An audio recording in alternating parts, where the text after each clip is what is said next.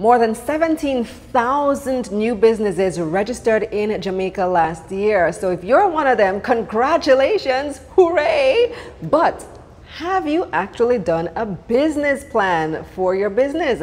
I'm Kalila Reynolds, and it's time for another episode of Money Moves JA, brought to you in partnership with EXIM Bank's Business Advisory Service, giving you the tools to grow your business. Today, we're walking through the steps of creating a business plan with business development consultant Dr. Sheldon Campbell.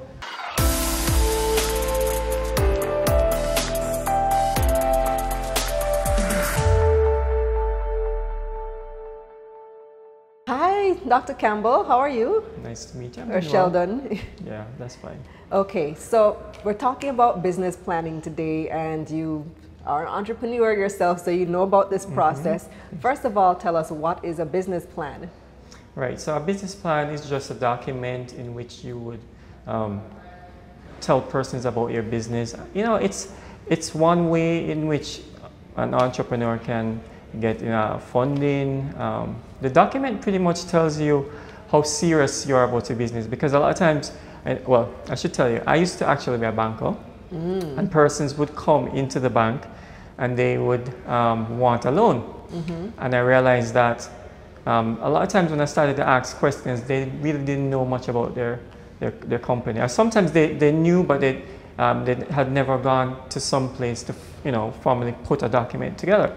So a business plan really helps you because it asks the kind of question which a banker, if they're going to give you some money, they're going to like, okay, we want to know the kind of leadership team, the kind of business structure, how you think about marketing, how you think about, is your financials in order? I mean, it asks all the relevant questions. So it's an excellent document. There are many different documents that you can use. But I find that a lot of financial institutions, even investors, they want a business plan because they feel like it is robust enough to show that you're serious, you mean business. So, if you've already been in operation for a few years, do you still need a business plan? Yes, because I mean, you may have done a business plan early on, and as the business changes, as you get into different aspects of the business. Again, it shows that you're thinking through this. When you just start the business, a lot of times you don't really know everything that is entailed. You're kind of guessing, but once a couple years in, you kind of know your markets and things like that. But you certainly suppose you want additional funding. There's just so many things why you need a business plan. So and as I said, things change. So. All right, so let's talk about what the business plan entails. Is there a specific structure that it should follow? Okay, well, I would say a business plan generally has about 4 components. The beginning of the business plan would have the executive summary, and then you would have the description of the business. That would be the second major category. The third would be marketing. And then the fourth would be like your appendix. No, the appendix could be like all of your financials, things like that. You'd throw that in any kind of arrangements that you have that you want to be documented. Even things like your personal finances and things like that. Because at the end of the day, as I said, an investor will want to know, a bank will want to know, like, what if all the real estate is in order, kind of thing. So. All right, so you kind of breeze through the 4 categories. So right. let's break them down one by one. Okay. So the first part, executive summary. So in your executive summary, it's a very high level kind of look at the business. Generally, you would talk about things that you're really strong in. So things like your leadership team. You may want to say, well, we have over 50 years of cumulative experience in something, that kind of thing. In terms of, then you tend to want to put some nice graphic with some kind of highlights of how you're doing financially. Or even if you're not in operation, what you would want to do is kind of show your projections, like your maybe net profit for the next 3 years or something like that.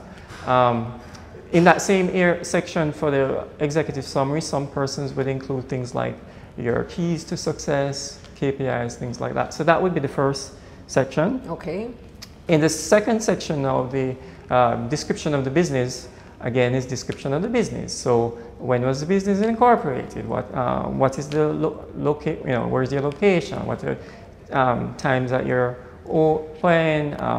Management is very important. So things like who is on your management team, things like that. Because at the end of the day, if financial institution or an investor looks and see a very strong management team, then they would want to give you a loan if you need it, or grant funding or whatever. So that would be description of business, and then marketing. Yes, what goes on the marketing? Oh my gosh. Is it everything you have done or everything you plan to do, or both? So in the marketing section, some persons would start with some of the things in the past. So for instance, if you have done market research, your market analysis, things like that. But even in that, you can speak about things for the future. So to kind of answer your question. So I know in the States, they use certain metrics to kind of let you understand like how big the market is. I don't know if you guys are aware, but like in the States, you would talk about TAM, which is your total available market, and your SAM, which is your serviceable available market, and your SOM, which is your serviceable obtainable market. Well, so because sometimes persons will, let's give an example. Say you're going to sell, I don't know, say cars, and you talk about the fact that the car industry is $1 trillion industry, and I'm hoping to corner the market. No one would take you seriously because you're talking about the TAM, which is the total available market. However, if you really limit it to, say in Jamaica, and you talk about just your little area, you'll be talking more about the SOM, your serviceable obtainable market. What really is your market? As maybe you're a little car dealer guy, and that kind of stuff. So one of the things investors are looking for is something that's credible, because we love to throw big numbers, and we're hoping that when you throw these big numbers, you're going to impress the investor, and a lot of times it doesn't, because they don't think you're credible. So if you if you've really done your market analysis and it's really good, an investor is going to look and say, listen, you're conservative, I like that, I do believe what you're saying makes sense. Okay, so it's market analysis, because you had said marketing before. You confused me with Oh! I was thinking about running ads and that type of thing. Right. So under the marketing, right, you would have you have your market analysis. No, certainly for marketing, again, you can talk about your niche. So you want to look on things like, based on my niche, what makes sense here? Am I going to do Facebook ads to persons of a certain age if they're not really the demographic that I'm serving? Things like that. So, so in terms of your marketing strategy, in terms of Facebook ads, whether it's TV ads, whatever, all of that is going to depend on your demographics. Marketing also will talk about the kind of funding that you would want to put towards marketing. Again, TV ads tend to be more expensive, things like that. Nowadays, a lot of people are going into digital marketing and social media stuff because, it tends to be cheaper. You can do a $50 US ad or something. So, yeah, right. So, again, marketing, market size, all of that kind of stuff, demographics, niche, and then I'll just skip to the appendix, which is, again, what I've found, and I don't know, you could maybe chime in on this. The more serious investor and the person who have been into this kind of analysis and understanding startups and whatever stage you are as a business, a lot of times they go to the financials first, even though I know a lot of people would read it from front to back. Right. First thing they want to see is the numbers. The numbers, wonderful. So I think are you viable? Exactly. So if you are someone and your P&L, your profit and loss, your balance sheet, you have cash flow projections, things like that, that would generally be good for an investor, because they're like, all right, you have done the work.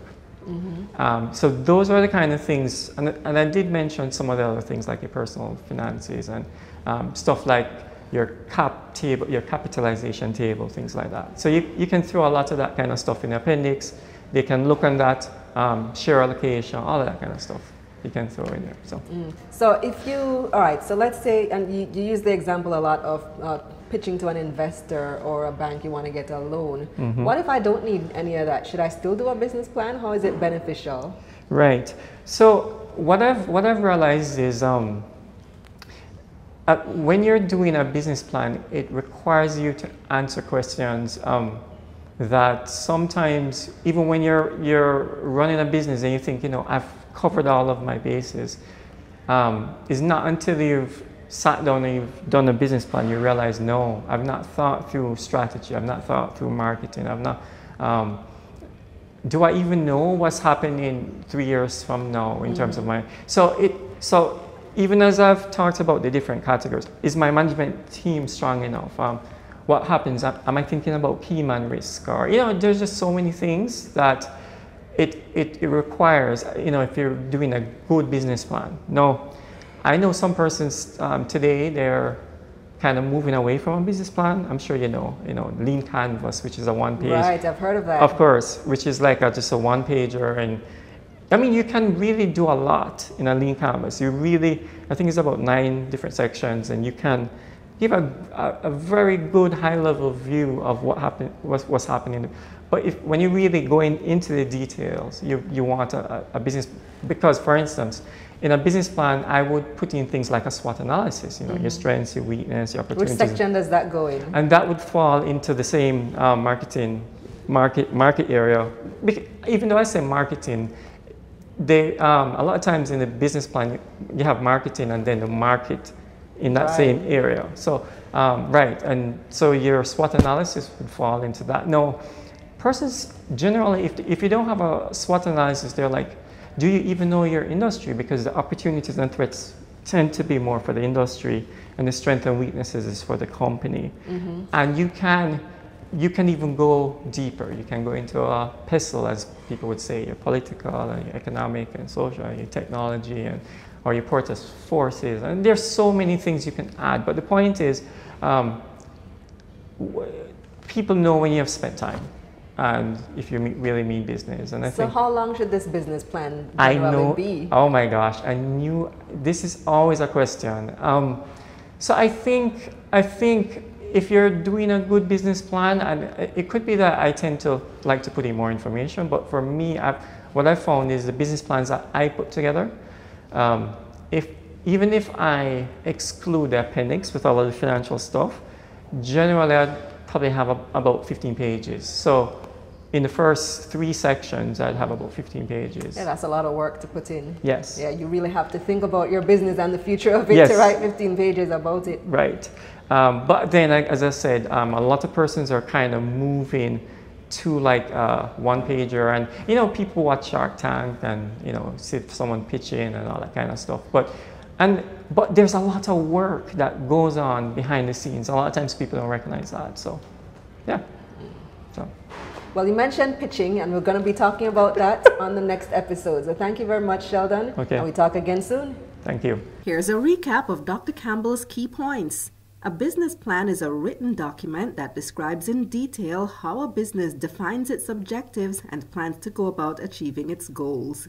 The 4 general components are the executive summary, description of the business, market analysis, and appendix.